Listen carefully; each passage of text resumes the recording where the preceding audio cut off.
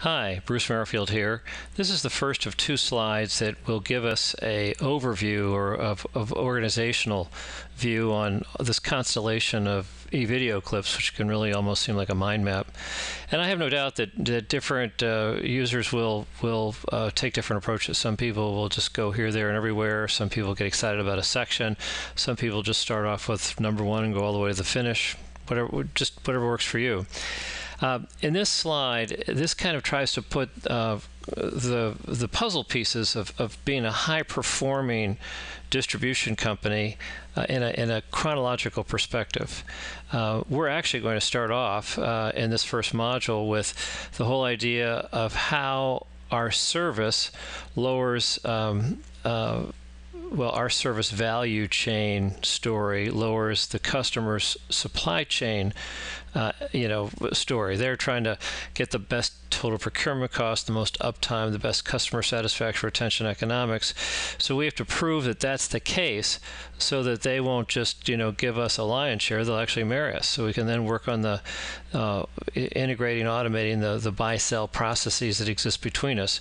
However, we can't go to people and say, marry us, if we don't have basic service brilliance. We can't have basic service brilliance if we don't have a very customer niche focused service angle, because it turns out service excellence will vary by niche, but we also have to have a culture that will attract, keep, and turn on employees. And then you get to sort of the basic attitude and aptitude of employees, and we really 85% of high performance personnel practices is how you pick them in a sense. So assuming that we can get good people and keep them, then we put them in a culture that allows us to achieve great service excellence. Then we have basic service excellence. That's our calling card to go out and tell customers, not only do I get last look at another point or two, but if you don't like paying a higher price, let's get married, so we can massively lower our cost to serve and therefore lower your price, and everybody wins.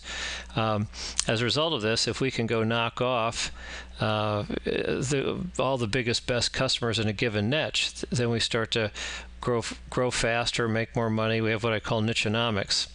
And up here, line of sight gain sharing, part of this culture of having people turned on and so forth, is they have to know what's in it for them. So how can they look at metrics they're working on every day and understand how those metrics will wind their way towards retaining best customers, penetrating them further, helping us fashion most effective value exchange relationships with those best customers, and as a result, profits grow and they get gain sharing, or they start to earn their way into premium wages for their particular job niche.